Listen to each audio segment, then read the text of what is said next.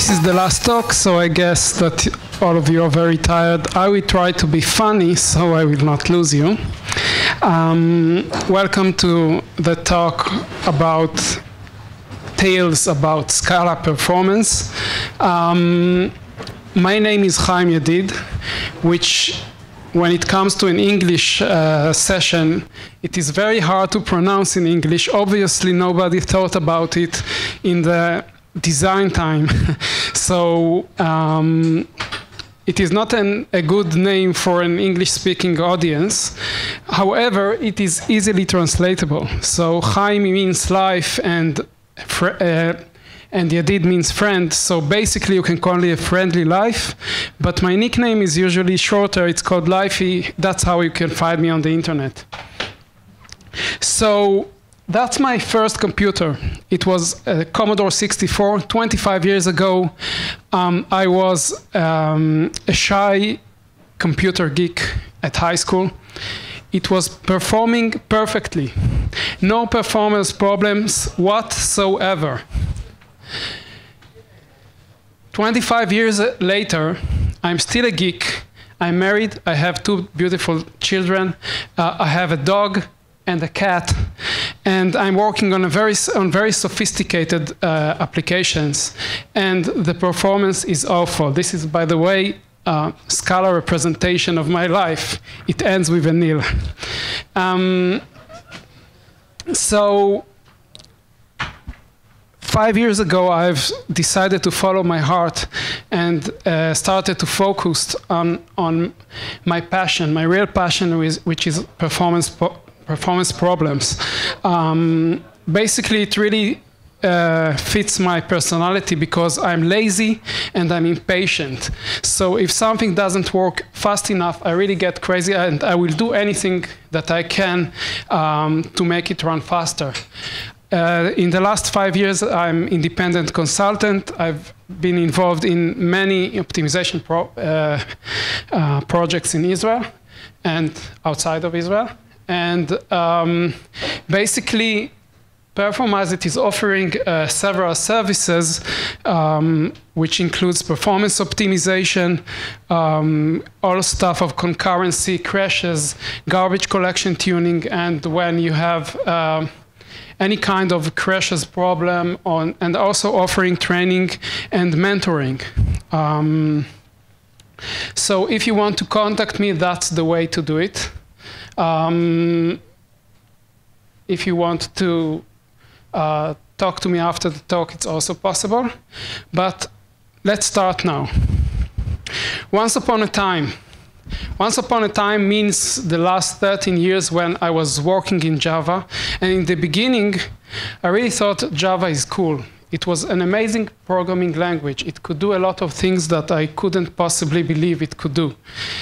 Well, I used to work in C and C++, and it was quite awful to find memory leaks, quite awful to understand why your program is crashing. And Java was a very amazing programming language. However, time has passed, and Java now is not the cutting-edge technology. I mean, the JVM is really amazing thing, but Java as a language is not such an amazing thing, and it's really left behind after a lot of other programming languages. The first time I heard about Scala was about 5 years ago. It was in Java 1 conference, and I heard a session about Scala. I said, wow, interesting, and immediately forgot about it. The next thing I start thinking about Java was about a year ago, when I started to be involved in a Ruby project, which proved to be quite an amazing language until you try to optimize it. It has so many high-end language functionality which Java doesn't have, and it's really hard to go back to such a primitive language after you work with Ruby. But when you come to try to optimize it, it is a nightmare. This is when I started to look at Scala. And right now, I'm really interested and really enthusiastic about the functionality of it and what it can do when it relates to performance. So a time ago, there is a Google benchmark which says that basically Scala performance is in par with Java performance. The best performance you can get is from C++. If you really want to do it, enjoy. You probably stay all night in the office. But if you try to choose Java or Scala, there is no performance problems. And you can rest assured that you can get the same performance as in Java. So we are done. You can go home. But I want to talk about different things. What I really want to talk about is not best practices. I'm not a believer in best practices because if you don't know what you're doing, best practices are going to be the worst practice that you're going to have.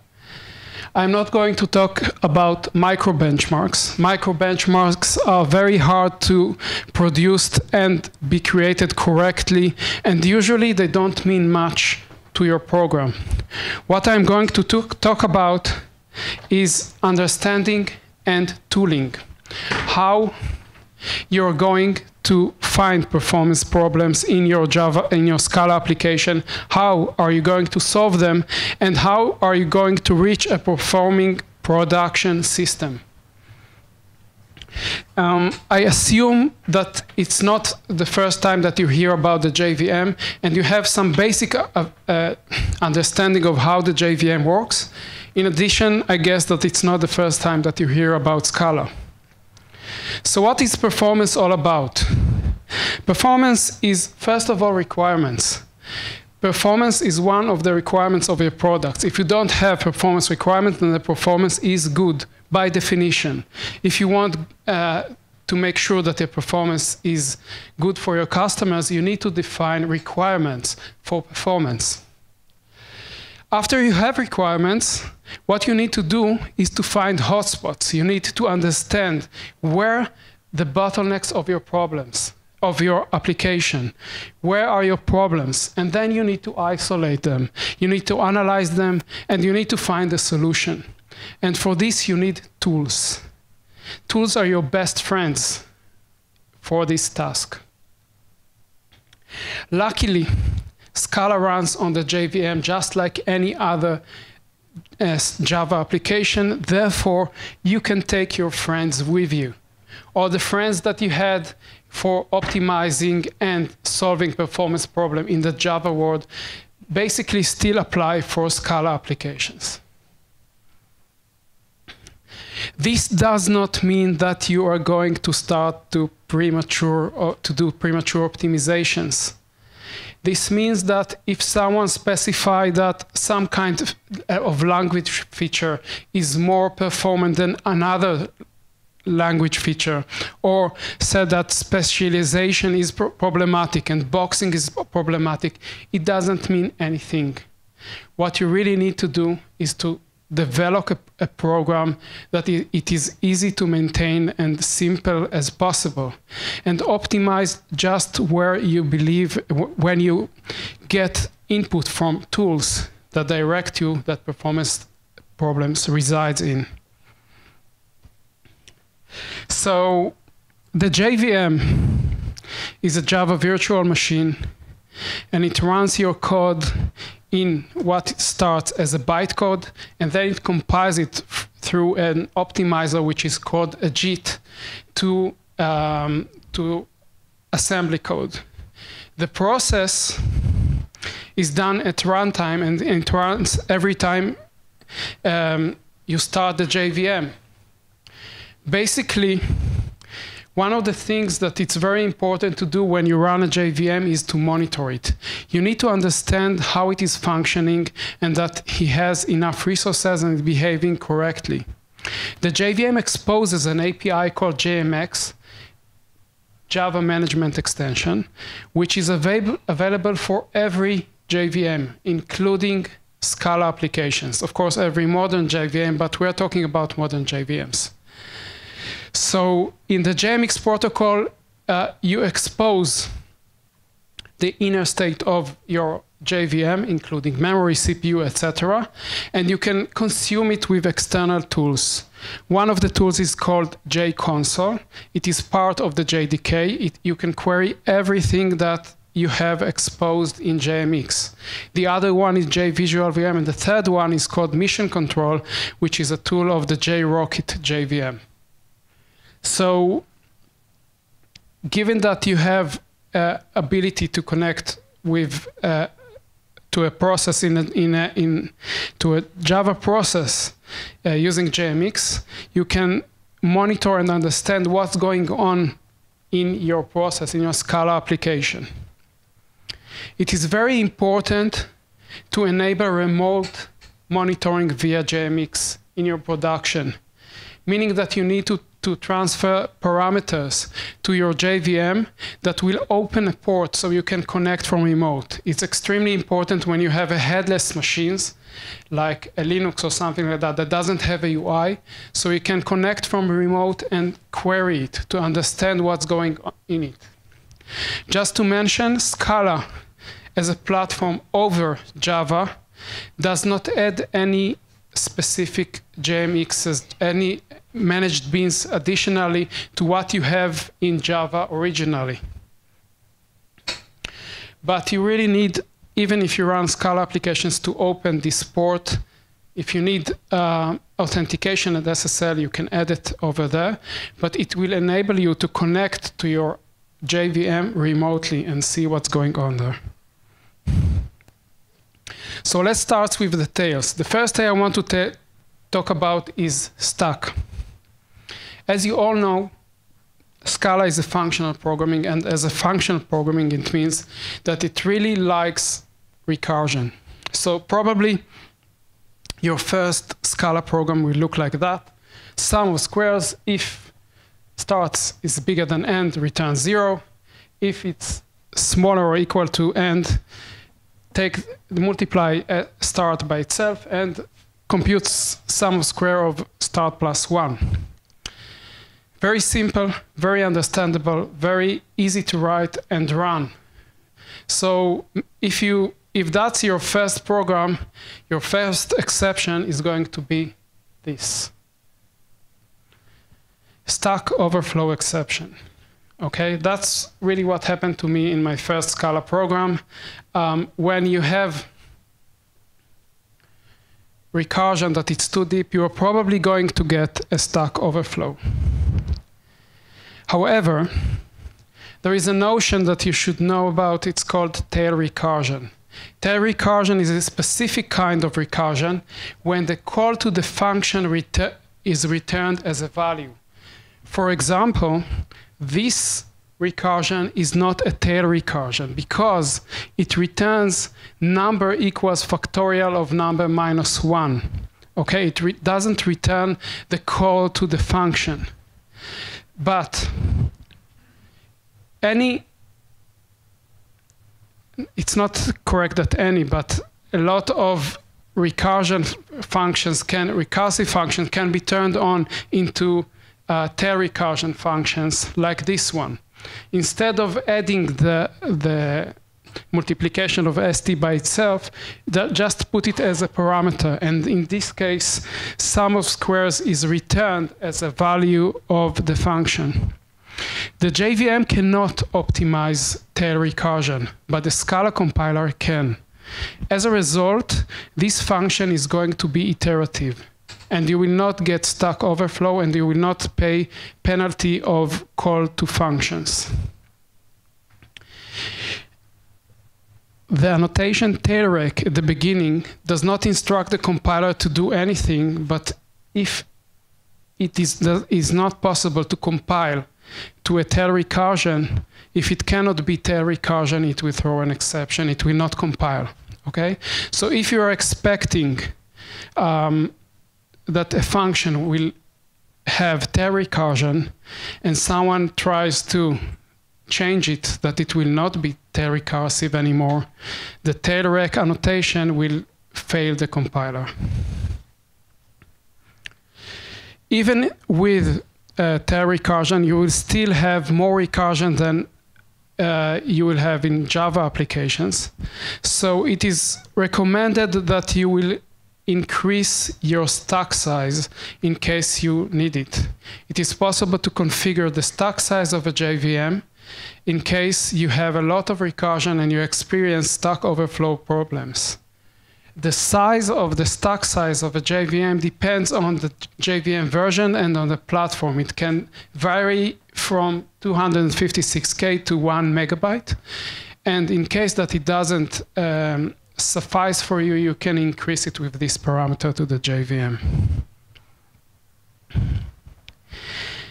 Regarding stacks, as you all know, Scala compiles its code to bytecode. And when it does it, it just like losing all the Scala additional representations. This means that when Scala code runs in the JVM, you don't see the Scala stack. You will see some kind of a Java stack, which is not always very easy to understand. For example, if you call to a list method, you will probably see the class : okay? Which is not very easy to understand. Of course, when you get used to it, you will be able to understand what every class means, but it doesn't will be the same as your application. Currently, there is no standard tool in the Scala toolset that will convert stacks of JVM to stacks of Scala.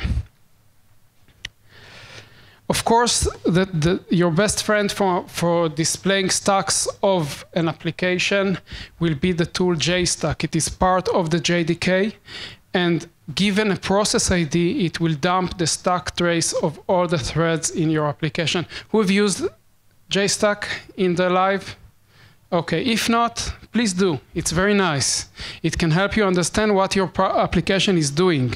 If you do it 3 times, you can understand what it is doing 3 times in a row, which tells what it's doing generally. I have a comment. Yeah. There actually is a tool that does. Yes, I will get to it in a second. Sorry. Okay.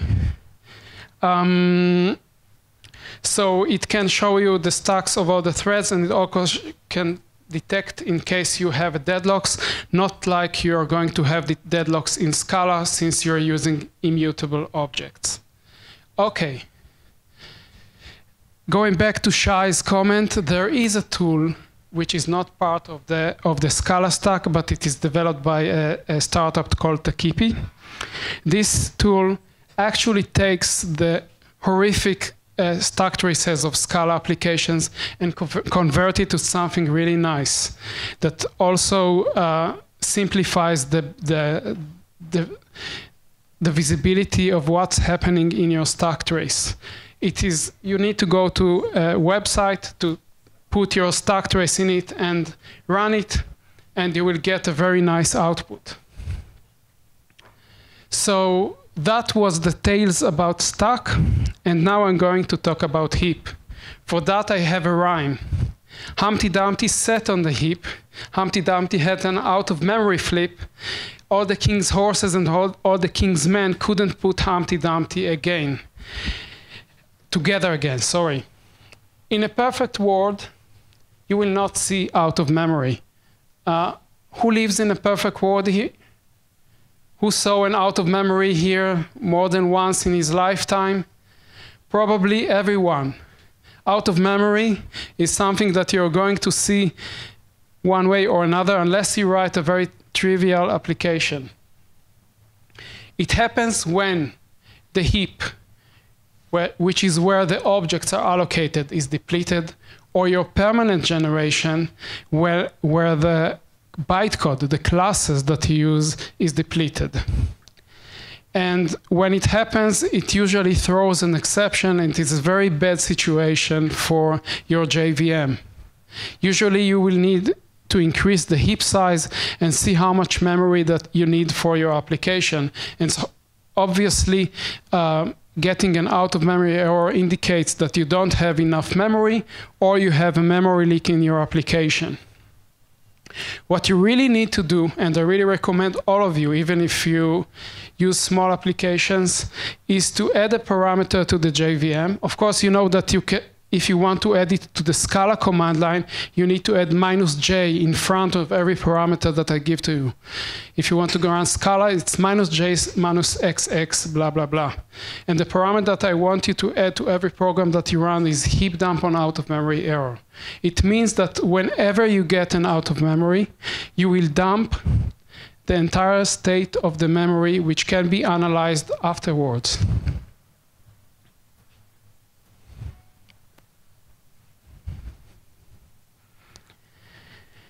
The best tool ever in the world, in the universe, for analyzing memory dumps is called Memory Analyzer tool.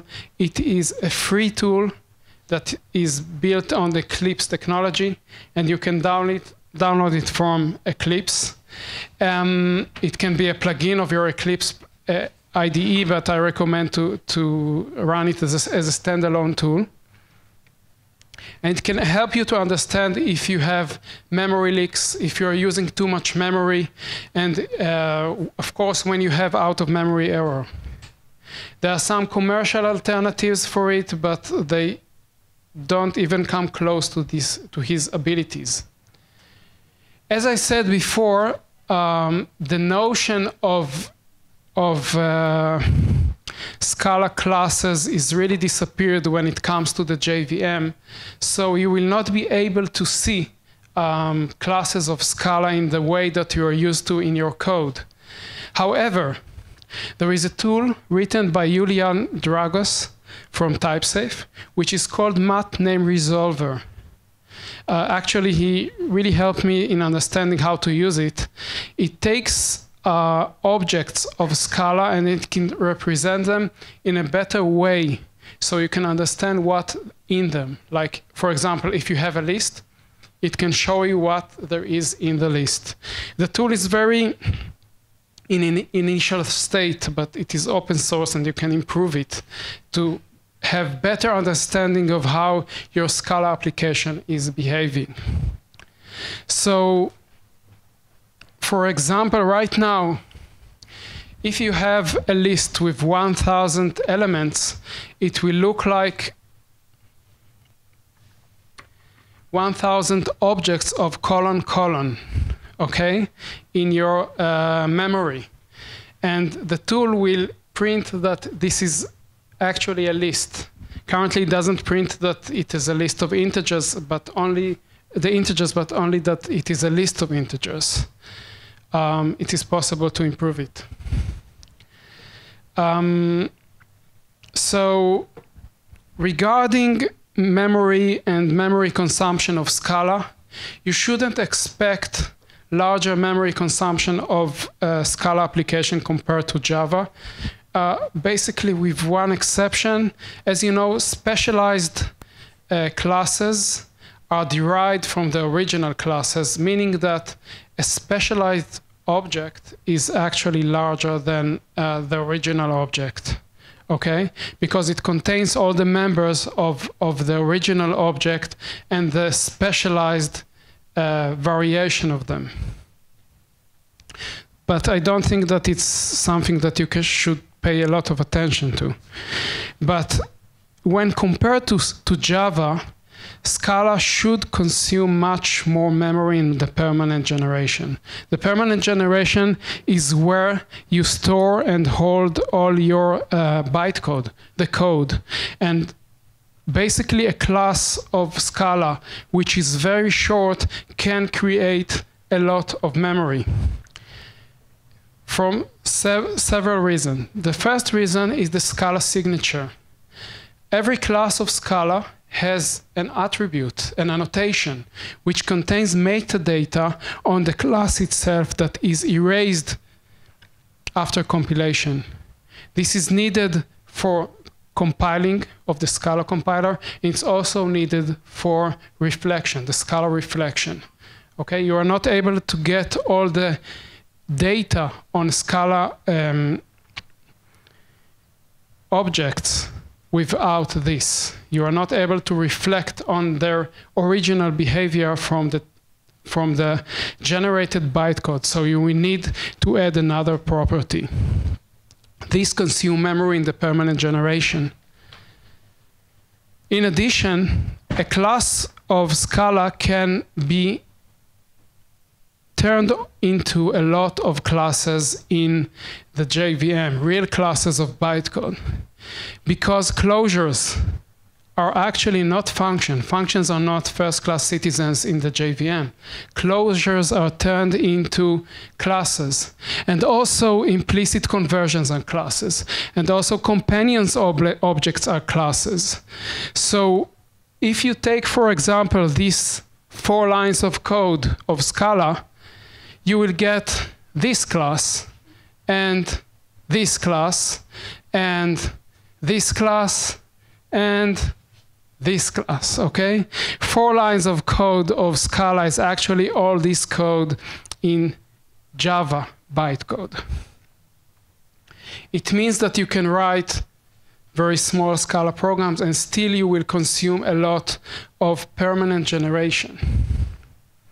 In addition, the specialized, I think Eugene talked about it a few minutes ago, the specialized annotation means that for every class that is specialized, you can get many specialized classes eventually.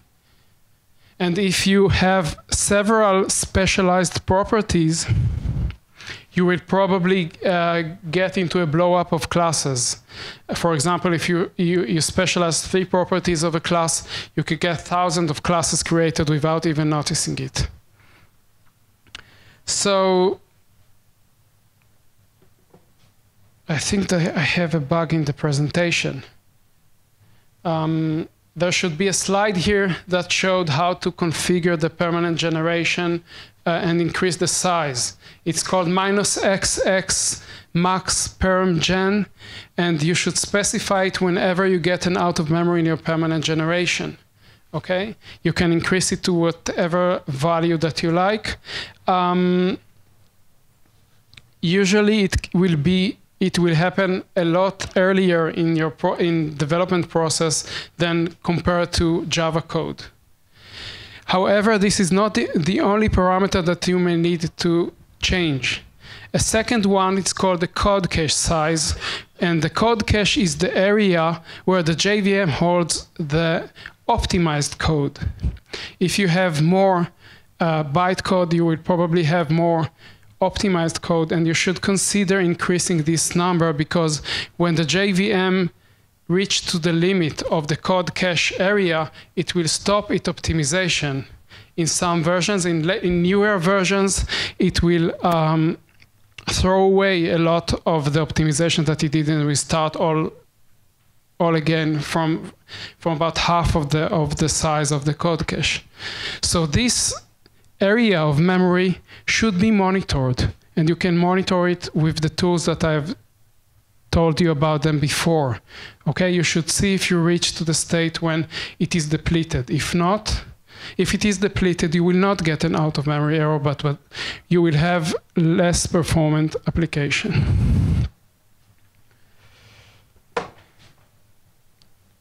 So here comes the bug in my presentation. That was the slide about the specialized classes, which generates a lot of classes, and this is the parameter of the permanent generation. Okay, so that's the permanent generation, and just one note regarding it. In Java 8, the permanent generation is a history. It's going to be thrown away and replaced by a term called the meta space, which means actually that you will need to tune something else.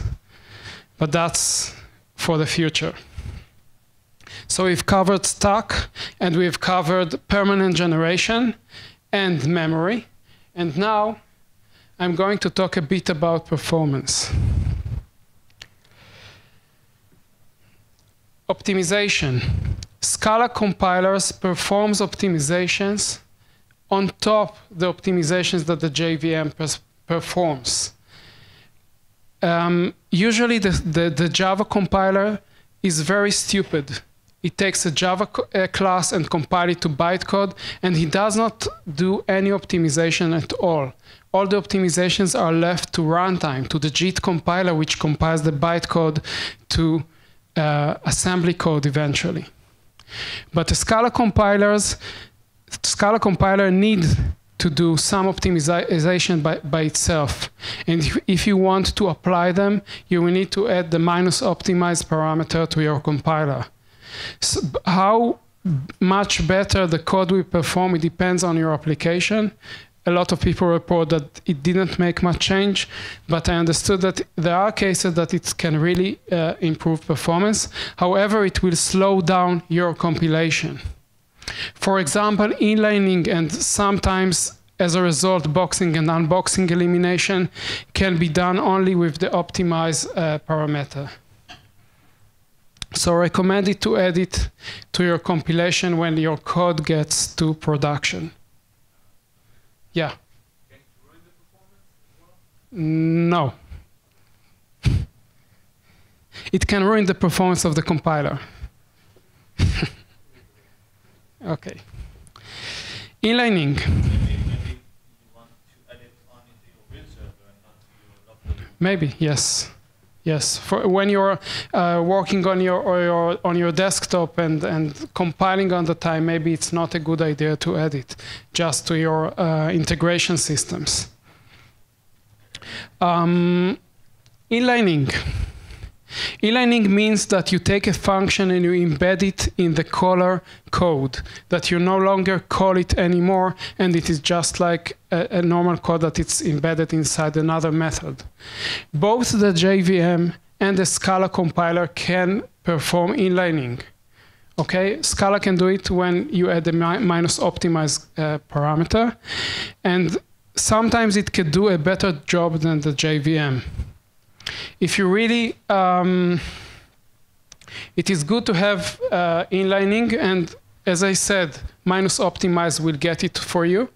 If you really want to know if a function is inlined by the compiler, you will need to add the compiler parameter -log :inline. And then you will see which methods are inlined and where they were inlined into, okay? If you really expect that a method will be inlined and it is not, then you can add an annotation that I will show you later on. The fact that a method did not inline by the Scala compiler does not mean that it will not inline by the JIT compiler afterwards.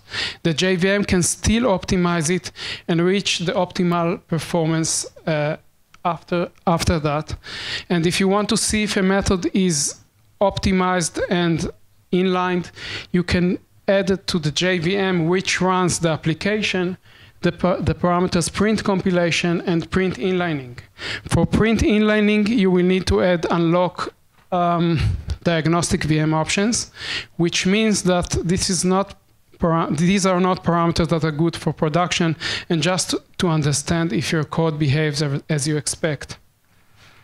If a method is not inlined by the JIT and not inlined by the Scala compiler, you may consider add the inline keyword to a method. It is a very bad practice to do it all the time, just when it is really, really important. As you all know, access to Scala members and fields is always done by a getter and setter. Unlike Java, that you can access the fields directly, in Scala you access through getter and setters. Of course, if the object is immutable, only getters, and if it's mutable, then setters and getters.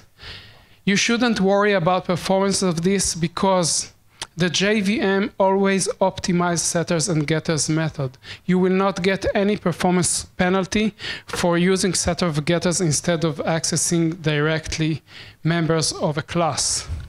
If you really want, if you insist on getting the penalty, you can give the JVM a parameter, use fast accessor methods minus, and it will not inline accessor methods, okay? One more thing about performance is the parallel collections. All not all, some of the collections in Scala have parallel counterparts.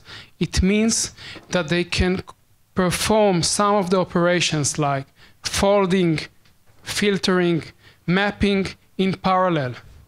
Okay? It is very easy to use, however, it is not easy to use correctly. Behind the scenes for parallel collections, it is used, it uses the fork join framework.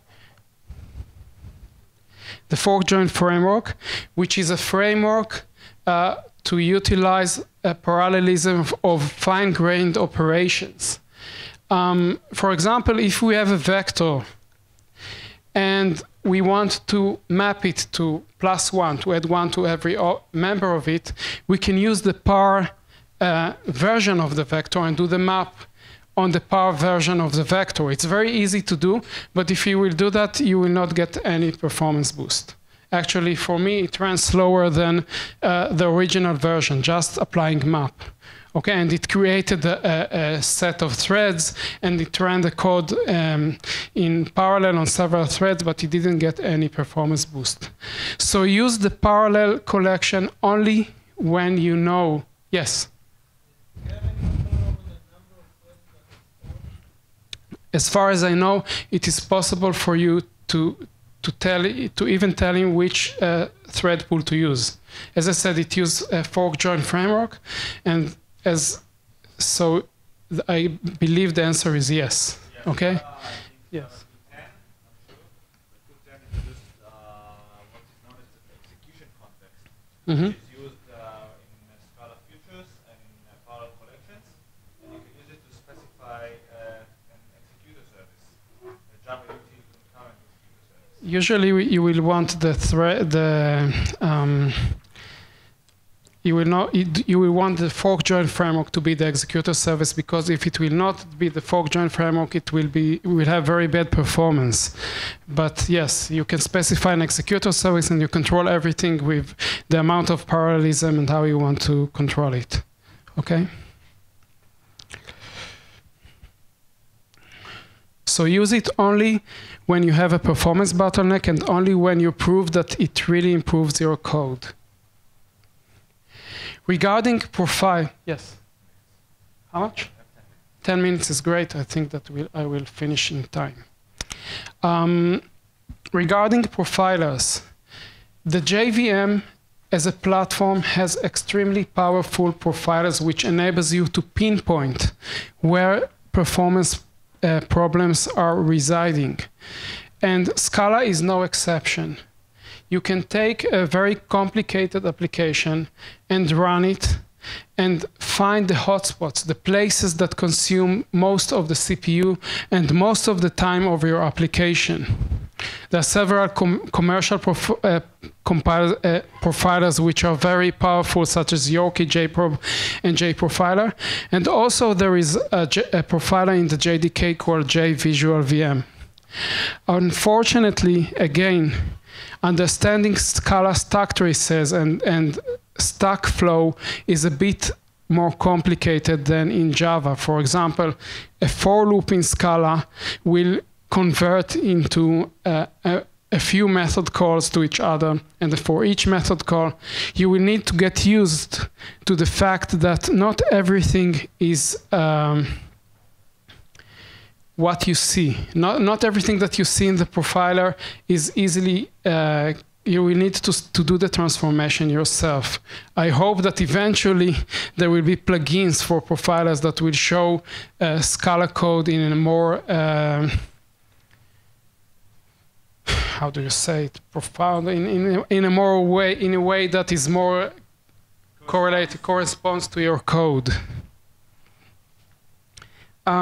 Just I want to mention that there are two mechanisms for profiling. One of them is called sampling and the other one is called instrumentation. All the profilers give both of the mechanism. The sampling is using like stack traces, and it samples the process every now and then at every frequency that you decide, and will give you a statistic of what happens in your process. Instrumenting profiler is some profiler which instrument your code, change your code, and injects code to measure time in all of your methods. Whenever you don't need the extra power of an instrumenting profiler, use sampling profiler when possible. It has lower overhead, and it's probably will get you, it will be easier to start with. Only when you are trying to solve more advanced problems, use the instrumenting profiler.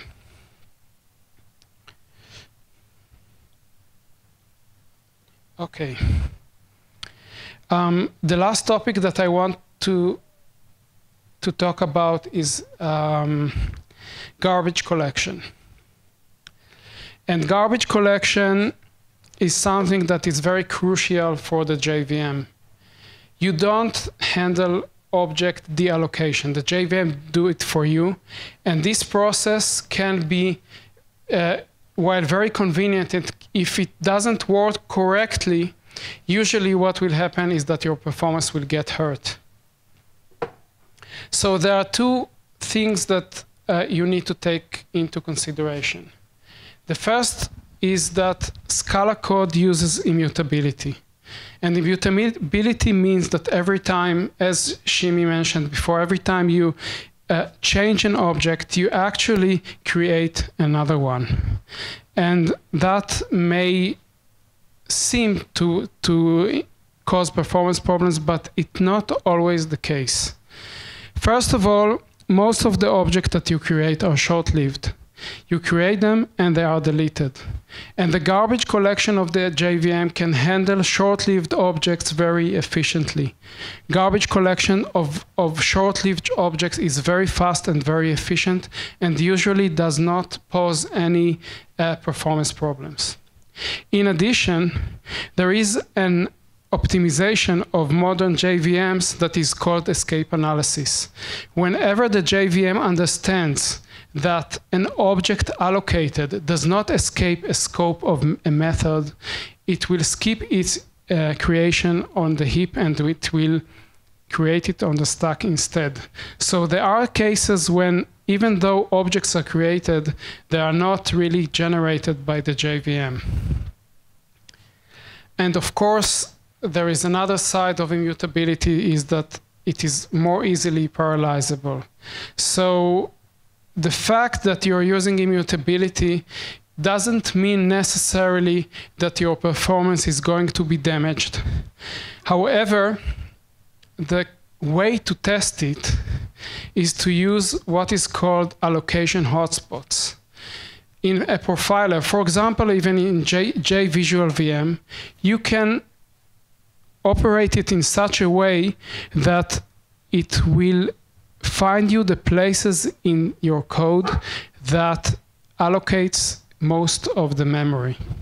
Okay, it's called allocation hotspots, and you can ask him to record allocation stack traces for every object that is created, and you will get some kind of a histogram that will tell you where are the places in the code that allocates most of the object and what are the kinds of the objects that are allocated mostly. If this becomes a performance bottleneck, you will be able to optimize and solve the performance problems directly on such places and leave all the other code intact, because usually it won't be the problem of you. The last thing I want to talk about, how much time do I have left? 5 minutes, that's great, is large immutable state. Suppose that you have a graph of objects, and the graph is very large and it contains the state of your application. Usually it doesn't change, but from time to time there are changes to it. If the graph is immutable and it's not handled or modeled correctly, a small change can imply a huge change of all the objects. Objects that are not short-lived, if changed frequently and in a very massive way, can really damage the performance of your JVM.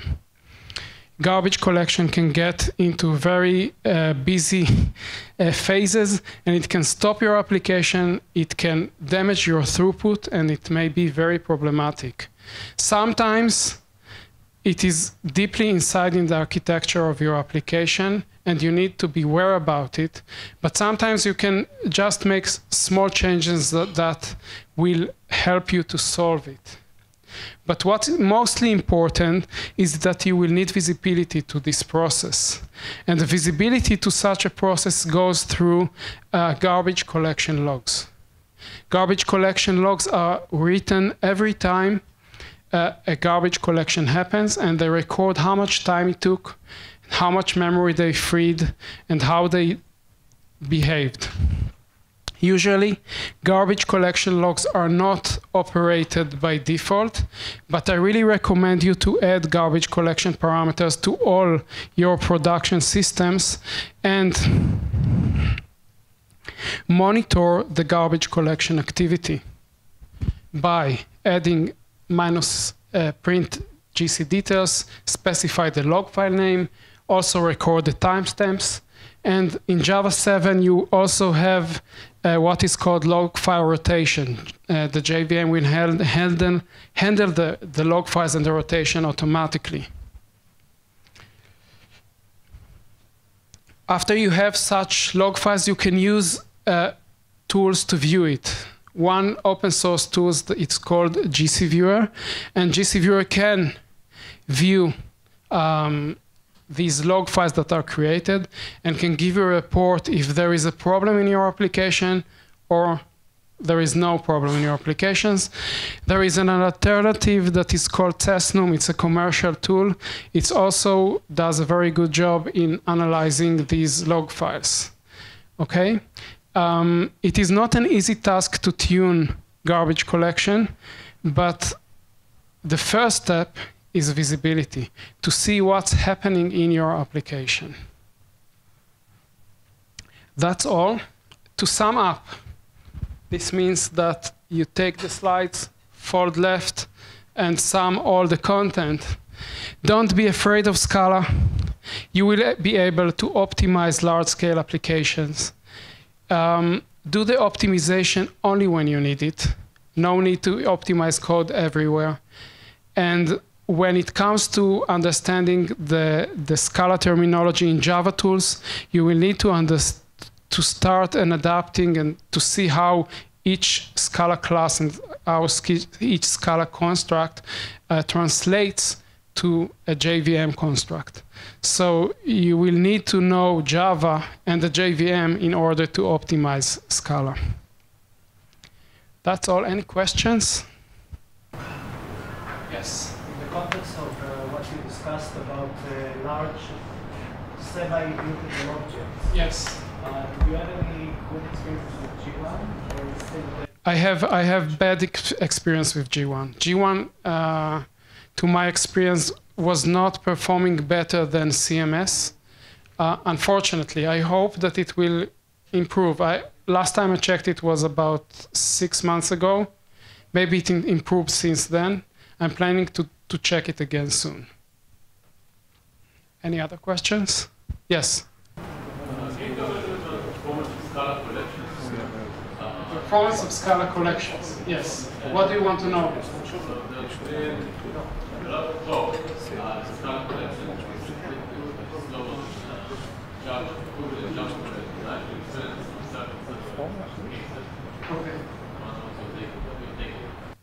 Okay. What's my take about it? It's very simple. It doesn't matter. Why does it doesn't matter? Because most of the time, it is not going to be your performance bottleneck. Whenever it is your performance bottleneck, you can detect it with tools and optimize it specifically. Of course, that a more work can be done when using Scala collection, but consider how much boilerplate you conserve when using them. You write less code, you write the code faster, you have less bugs, you have much more time to optimize it. Eventually, you will be able to reach a much more performing application because you will have more time doing so. But yes, there are constructs that will be slower than just doing a very nasty for loop in Java. No, I'm talking about the Java collections themselves. So Oh, you're talking about Java collection. Yes. Okay, sorry. I'll give you an example. So the default immutable map in Scala, Okay. I've personally seen it acting ridiculously slow. Even in a situation where you try to construct it and it takes n squared time, Mm-hmm. the linear time to build. And that's also the default map being constructed by group by operations. So when you talk about having large collections of hundreds of thousands of millions of objects, it's a little bit of a concern. That's something that's going to be hard to fix later.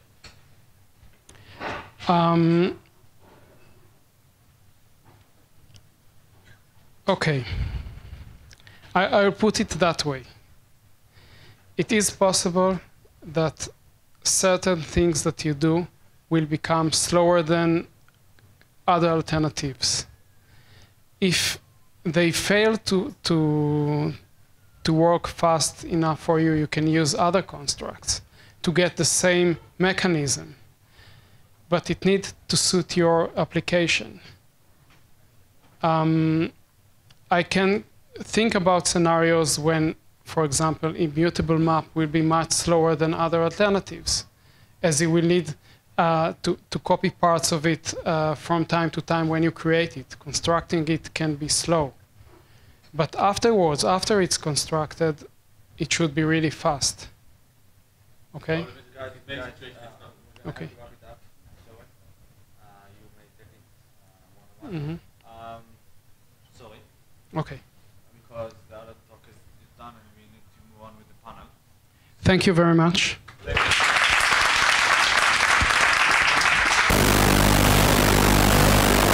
Let's take 5 minutes and then we group